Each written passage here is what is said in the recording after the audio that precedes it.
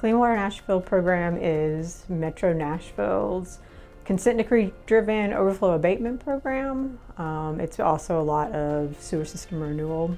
A lot of the solutions we came up with were all developed in coordination with the client. When you look at the team we put together at the beginning, a good portion of that team is still here working on this program now. And I think that speaks a lot to what everyone feels like they're a part of something that's really making a difference for Nashville. The overall program's goals are to address overflows, so to keep all of the sewage in the pipes going to the treatment plant to be properly treated. But also, in addition to that, there's a lot of system infrastructure renewal.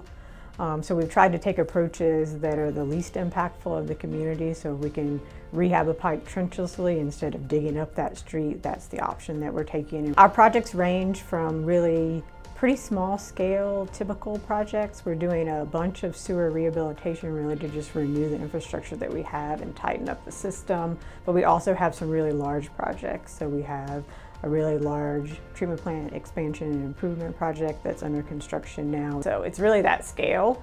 The great thing that I've seen about program management here at CDM Smith is the fact that we have the flexibility. We come in with the idea this is your program. We truly look at each program and the tools needed, the staff needed, even the support needed. It's not just a water line or a sewer line anymore. It's a overall benefit to the betterment of the community. It also serves the purpose of adapting to future growth expansion. The design peak flow of the plant prior to the improvements were 330 MGD. Now, after the improvements, there'll be over 400. But not only the increase in flow, it also increases the quality of the treatment, advances the technology of certain aspects of the treatment, and introduces a lot of reliability into the system. So it's a much needed long-term improvement, as well as a contributor to the CSO program. And I think really what we've been successful at is being flexible. And that's really what we focus on from a program perspective, is becoming a partner with Clean Water Nashville, with Metro Water Services. So the great thing in this program is we're co-located here in our office with the client, which allows us to be able to work together, like I mentioned, on a day-to-day basis, from the perspective that we're down the hall from one another. When you first start on a program, it's like pushing on a boulder. Like you put all this energy into it, it's hard to get it moving.